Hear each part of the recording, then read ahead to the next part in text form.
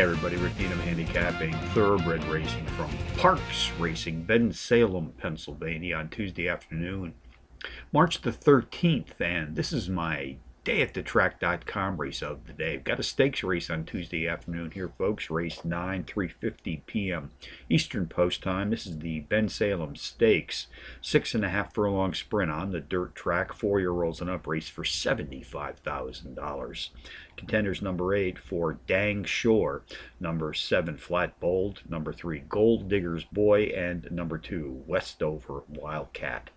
Number 8 for Dang Shore, a 6-to-1 shot on top, folks, takes a big class drop of 11 units, shares the overall speed leaders in the stakes field with number 3 Gold Digger's Boy. Has produced power and performances in 5 straight starts, hitting the board in 4 of those adventures, including a trio of power run wins being embedded in this recent streak of racing consistency. Number 7 Flat Bold, the morning line favorite, has also produced power run performances in 5 straight, hitting the board in 3, including a power run win his last time out.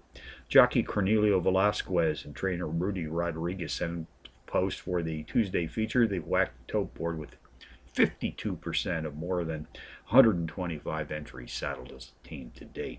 Race 9 summary: number 8 for Dang Shore tops my contenders list today, which also includes number 7 Flat Bold, number 3 Gold Digger's Boy, and number 2 Westover Wildcat. 8-7.